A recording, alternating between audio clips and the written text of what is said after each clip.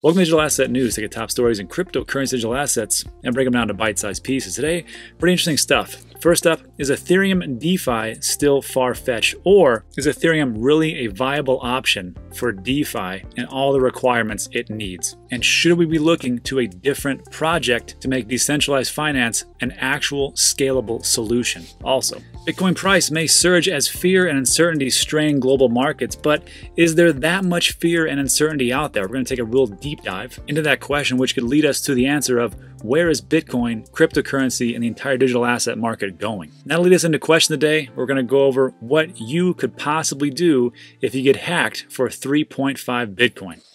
And we'll go over that last, but first let's take a look at what's going on in the market. So today it is Monday, September 28th. So what do we got? Sunday was not a great day. Monday's looking a little bit better. Bitcoin almost to the 11,000 magic mark. I like to see that. Maybe 10.9 today, up 1.6% for 24 hours. I will take those numbers. Ethereum blasting past the 350 up to 364, 3.4% up. Fantastic. Tether's Tether, nobody cares. XRP, 24 cents. Watch out. Bitcoin Cash up to 2.6%, 232, nice. Polkadot making a massive run, 7.8% for a 24-hour period. I'd like to see that. And Chainlink finally above $10 as it dipped massively from its all-time high of around 18, and now it's at 1066. Hopefully, we can see how far it can go. Maybe it's got a little bit more room to run. We'll find out. Binance Coin, up, everything's up. Pretty big green day, except for Monero, 2.6. Don't understand why that would be, but there it is. 2.9 down for Neo. Nice down, Neo. Don't do it anymore. 6% for Cosmos and their interoperability. VeChain up 6%. Like to see that. IOTA, 7.8. Who knows what's going to happen with IOTA? I don't know. Ethereum Classic, after their 51% attacks, no big deal. 3.1%. What are you going to do? Synthetics, and then, OMG Network, 31%. And OMG had this nice little rally because it was helping out Ethereum with the network and trying to deal with all the different gas fees. So maybe that's a reason for what's going on, but I like to see that definitely. Basic Attention Token up 6%. Dogecoin for you Doge holders, 0.5. Digibyte, and I never talk about Digibyte, and I'll apologize now. It's a good project, could do some good things. I don't own any, but maybe that could change. And Celsius Network almost breaking that dollar mark. I gotta tell you, Celsius is on quite a tear. And I think they're up, massively for the entire year, 23% for 7 days. And I see great things in the horizon. So we'll see how that works out. But let's jump into the day's top stories. So first up is Ethereum DeFi still far-fetched. And this really kind of lays out the scenario for what could happen if we can't use Ethereum for decentralized finance and what needs to be done to hit the criteria of what actually could make this sustainable. So what is this all about? So DeFi is the latest buzzword. Yes, we've heard nothing but DeFi for the last month to 2 months. Everything from synthetics to sushi to yam to whatever you name it, it's been there. I don't think it's right where it needs to be, but I see a massive potential. It just all depends on where's it going to be built and who's going to take over.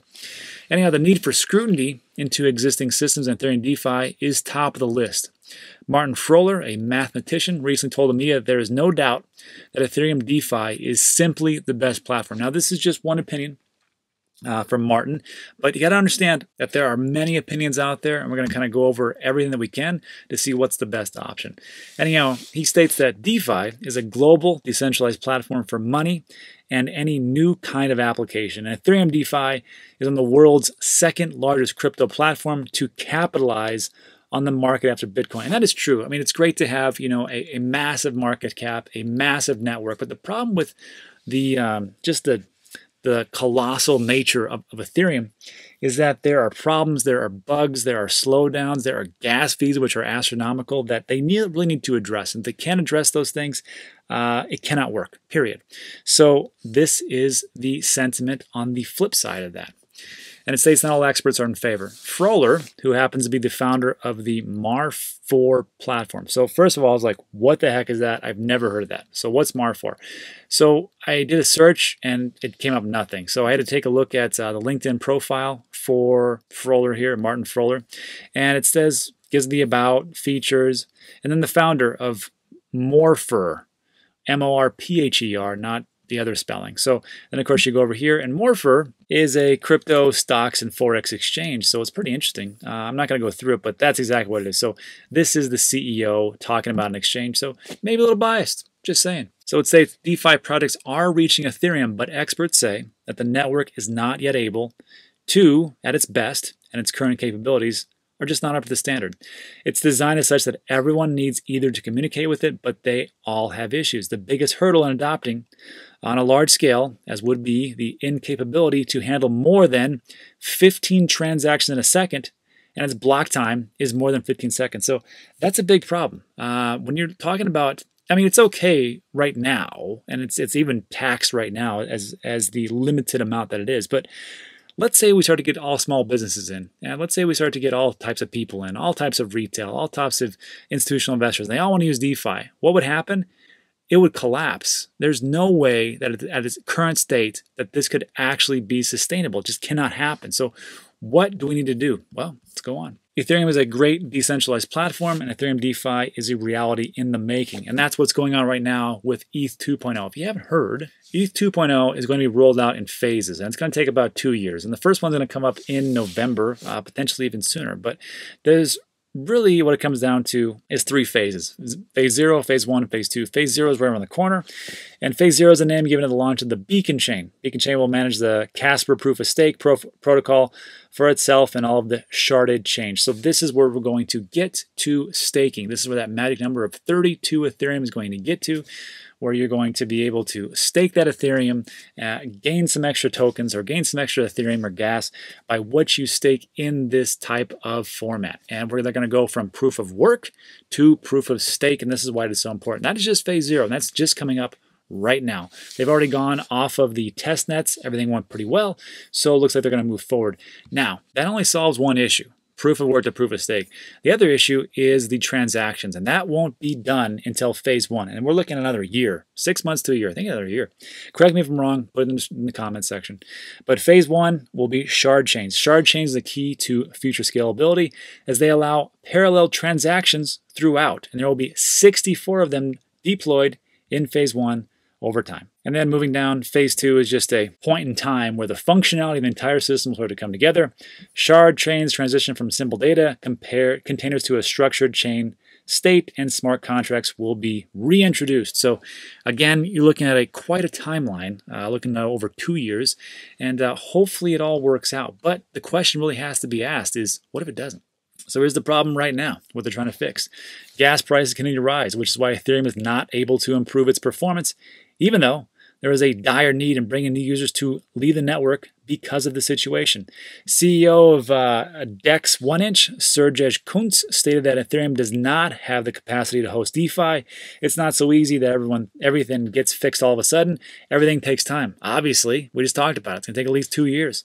Lastly, Monir Benchamlin, I'm sure I nailed that name, CEO of Paraswap, expressed that considering Ethereum DeFi, we should also consider how Layer 2 is unable to solve the user end problems and provide them a friendly environment. The biggest disadvantage would be that users have to worry about not being able to pay the funds immediately to the users, which is what we're talking about as far as Layer 2.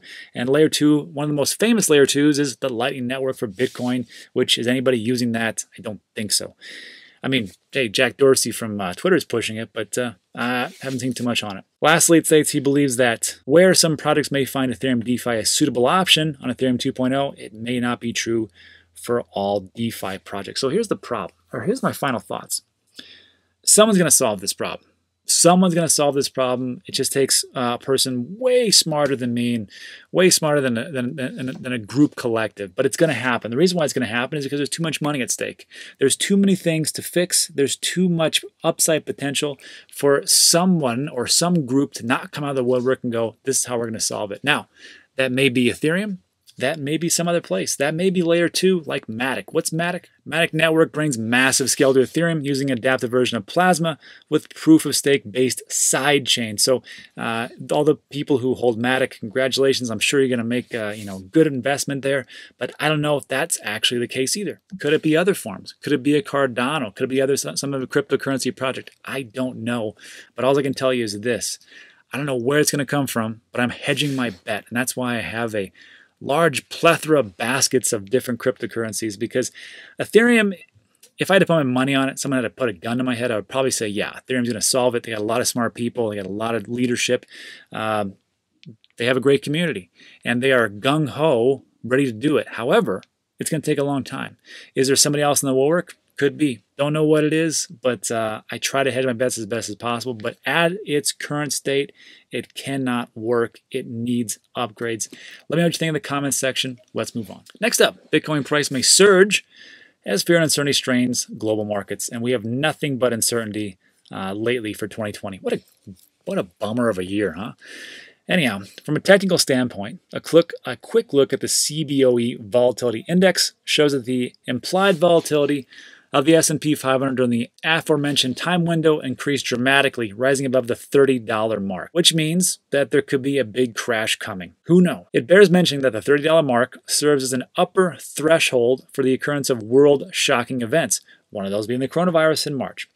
Otherwise, during periods of regular market activity, the indicator stays around $20. So $20, I think is pretty good. $30, that's wars, tariffs, attacks, and of course, coronavirus and all the different problems that come along with that.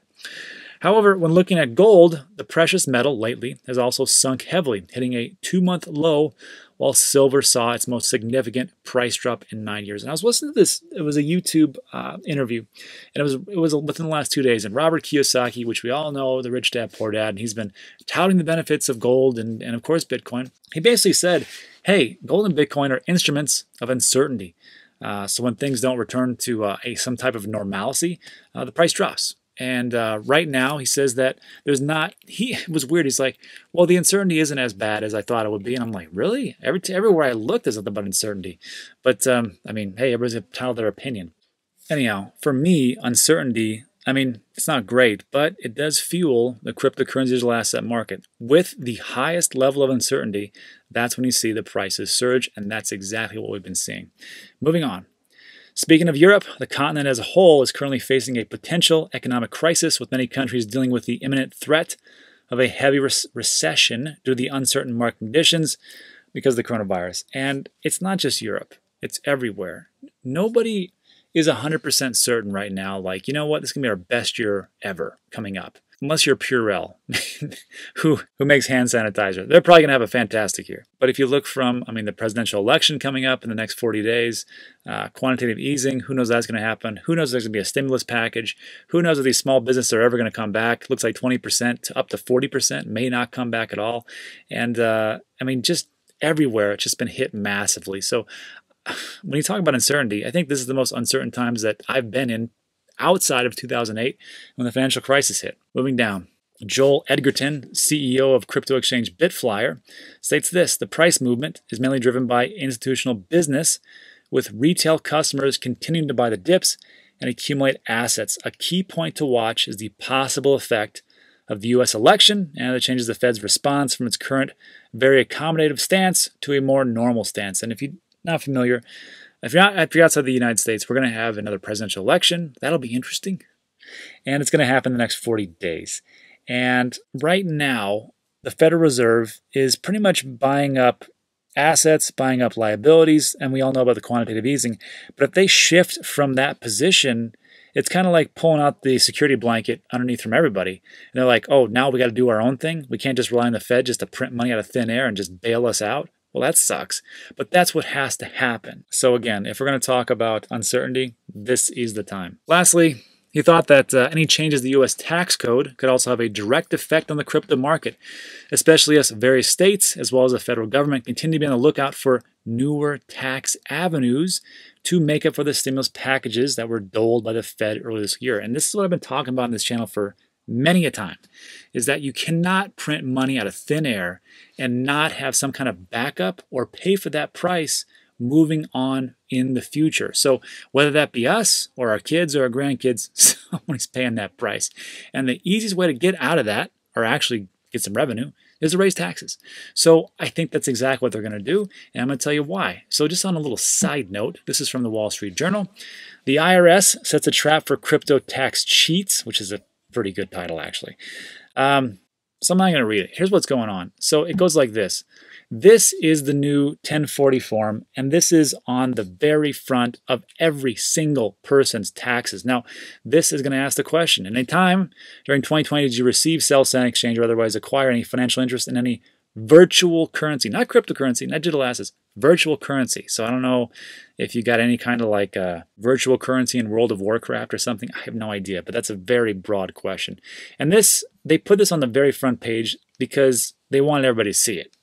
And this is right next to your first name, last name, and address and everything else. So you're not getting away from this question. Whereas opposed to, it was actually buried, not really buried, but it was in another part of the form that you actually filled out, the 1040 SR, which was an attachment. So people are like, oh, I didn't see it, so I didn't fill it out. But the problem was, and the problem is that they were sending out letters like this, which said, hey, we're writing to you to state we have information that you have or had one or more accounts containing virtual currency but may not have properly reported your transactions involving virtual currency. And this was just sent out by, what was this, August 14th, 2020. So if you happen to have written no, you may have seen this form. And for everybody who's like, they'll never find me, they'll never know. Well, guess what? If you want any kind of exchange, you fill out your social, give your driver's license, personal information. Guess who that went to? Your government. So don't shoot the messenger. I'm just telling you right now, I've been through an audit. It's the worst of all time. You don't want to go through it. It just sucks. That's all I'll say about it. I didn't want to go through the whole process. But I'm going to, at the very end of this video, I'm going to link to the video where I talk about how I don't pay crypto taxes. I'm just not going to, and this is why. And I'm going to use what's called iTrust. And iTrust is a cryptocurrency IRA. That's what it is. And even if you have a traditional IRA, regular account somewhere else, or an old employer plan like a 401k, a 403b, a military TSB, or a 457, and you want to move it over to cryptocurrency, you can do that tax and penalty free with iTrust. Here's all the different assets you can put your money into, which will be tax-free. Now, granted, it's when you take it out and all that stuff, but I go over that in detail in the video, and I'll link it at the very end. But the reason why I did a crypto IRA is because I have a feeling that Bitcoin and the rest of my assets are going to go up massively, and I'd rather pay a little bit of taxes right now than pay a boatload of taxes when I have to actually, have capital gains, and I'm not doing that. So that's what I'm doing. You can take a look. It's up to you. All right, finish this up. It says, contrary to one might think, according to data released by crypto analyst firm Sentiment, Bitcoin tends to see a big surge whenever online sentiment around is hovering in FUD, fear, uncertainty, and doubt. I thought this was interesting. It said prices of Bitcoin and other crypto assets tend to bounce more precipitously when the crowd is demonstrating a high level of FUD. This is exactly what we've been seeing with Bitcoin, Ethereum, and many altcoins. So when there's FUD, it's good, I guess. So I think I wrote this little note. I said, well, maybe we should be thanking Peter Schiff when he, poo-poos all over Bitcoin. Maybe that's actually helping us, which is great. And then lastly, it says generally the best buy opportunities in crypto come when the average trader is down, both psychologically and financially. That's what our metrics currently indicate. So here's the thing. It's going to be uncertain. It's going to be a rocky road. And if you're a trader, God bless you. Good luck. I just don't trade.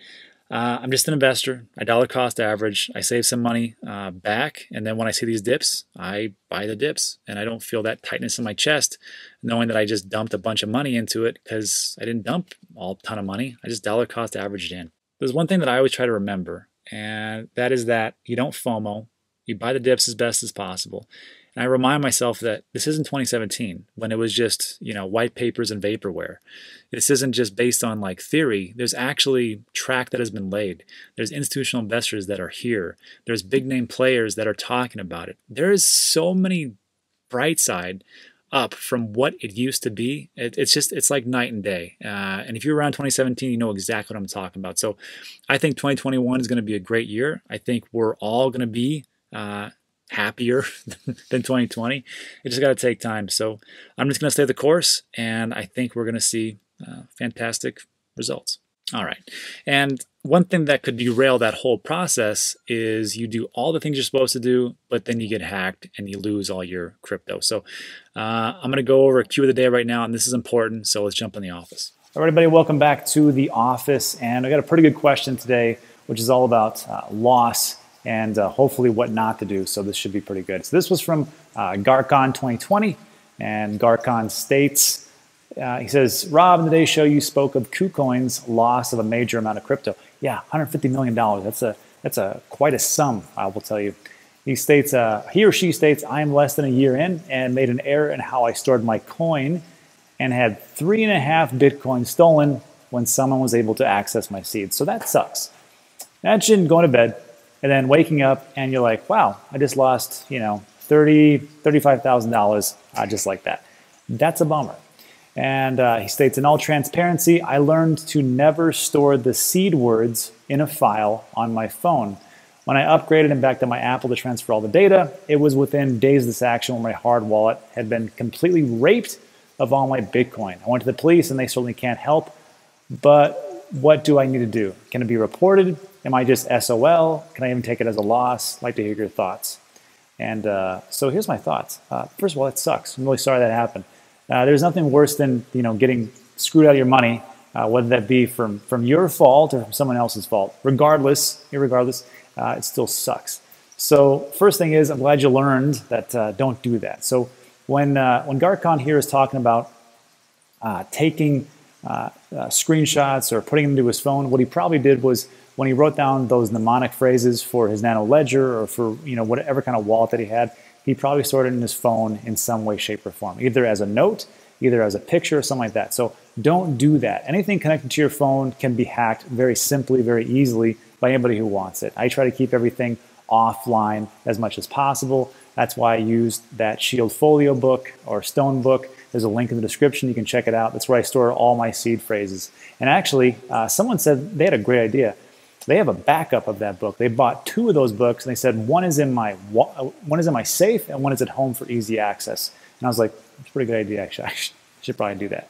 So don't store anything on your phone. That is a big thing. So the next question is like, well, am I SOL? And can I at least claim it as a loss? Well, first of all, to answer the first question, yes, you're SOL. Sorry. And that's the problem with decentralization, cryptocurrency digital assets, is being your own bank means it really comes down to you. And there's the positives and there's the negatives. And this is one of those negatives about being your own bank. You got to be careful, and that's just how it goes. On the other side, though, the question is, well, can I claim it as a loss? And that is a great question. And because I'm not a CPA, nor do I play one on TV, I reached out to my friend Shihan Chandrasekhara. And you don't know Shihan, he writes for a bunch of different publications, Cointelegraph and all those different big ones. And he's my go-to guy when I don't have the answers. And I sent him a message on Twitter. I said, hey, man, I got a question from a subscriber. I believe the answer is that he can take the losses, because what I thought, but wanted a second opinion. Here's the message. And I told him what it was. He goes, yeah. He goes, I actually answered this in a post, so go read that, so, which is good. He doesn't have to deal with me and my nonsense of going through the whole thing. So the post that he wrote was on August 7th, 2020, so very recently. And he breaks it down. He says, hey, what's a theft loss? Well, according to the IRS, a theft is the taking and removal of money or property within the intent to deprive the owner of it. Since crypto are treated as property for the IRS, a lack of crypto due to scams or an exchange hack meets the IRS theft loss criteria. So you're thinking, great, this is fantastic. But wait, there's more, because it's never simple, because it's the IRS, right? First of all, sending crypto to an incorrect address or misplacing your private keys by mistake is not theft. So if you screw up and you just lose your private keys, it gets burned, it gets wet, it just goes away, you lose it, that's not theft. That's on you, and sorry, that's just how it goes. So the amount of loss eligible for the deduction is the difference between the fair market value at the time of the loss versus the fair market value after the loss. For example, if you sent half a Bitcoin to the Twitter Bitcoin scammer, at the time you sent it, it was worth $5,000. Your theft loss for tax purposes is $5,000. Now, the deductibility. Having a personal theft loss does not necessarily mean you can deduct it on your tax forms to get a tax benefit. Well, then that sucks. So you're like, well, great. Well, at least I can, claim it as a loss, which is fantastic. But no. Prior to January 1st, 2018, personal theft losses were deductible on your tax forms. Form 4684, Schedule A. No idea what that is? Sure. As a result of the Tax Cuts and Jobs Act, TCJA, which I think was just passed recently, between January 1st, 2018 and December 31st, 2025, you can only deduct theft losses attributed to federally declared disaster areas. So if you're living in a disaster area, sure. Good chances, though, might not have been. Unfortunately, crypto scams incurred on your personal crypto accounts during this period are not deductible on your tax returns. Let me read that again. Unfortunately, crypto scams incurred on your personal crypto accounts during this period are not deductible. Personal. So if it's just you, you have no small business, you really are SOL, and that's the bummer. So losing the tax write-off may not be detrimental. The tax code only allows you to write off a portion of your theft loss as opposed to the full amount. To arrive at the deductible amount, $100 plus 10% of your adjusted gross income is subtracted from your full theft loss. For example, if Mary has $5,000 and she loses it, but her adjusted gross income is $100,000, her deductible loss would be $3,900, which is $5,000 minus 100, $100,000 minus 10%. Very boring stuff. If you're kind of like lost, don't worry. Just give it to your CPA and they'll figure it out. So really what it comes down to is this. Personal losses, you're still SOL. Sorry. But if you have a business, business theft losses are still deductible. So for example, if a crypto mining company, which runs as a trader business, loses coins to scammers, they will be able to deduct that loss on their business tax return. So really you'd have to say like why you are using cryptocurrency in your business, and then you can deduct it. Otherwise, you got to wait till, between 2018 and 2095, you just SOL. So that's why I'm always harping on these scams on this channel. That's why I'm always harping on ways to save your past raises. That's why I have a link for you for that Shield Folio or STONEBOOK where you can store it. I just ordered my second one, so I'm waiting for that because I got to back everything up. Anyhow, I know it's a bummer of an answer, but it is the truthful answer, and hopefully it answers everybody's question. All right, let's jump back. All right, so that's it. So I hope that answers some question. Hopefully you can take some information from that and learn from someone else's mistakes. You have to learn from mistakes. They just don't have to be yours. And I'm going to link that final video about how I'm not going to pay any crypto taxes because I refuse to do it. And you decide for yourself. But that's it. So thanks for sticking with me. I really appreciate it. If you like these types of videos, there's going to be 2 months going to pop up left and right. I'll put one of those over there, and YouTube's got to control the other one, so I don't deal with that. And that is all. Also, I'll be on Alex Mascioli's show in about 30 minutes, and we're going to be talking to the CEO of BlockFi. So hopefully I can get him some good questions in, because I know a lot of people have been saying that I need to check it out. So I thought, hey, what a better time to check it out than talking to the CEO. All right, so that's it. Thanks so much, and I'll see you on the next one.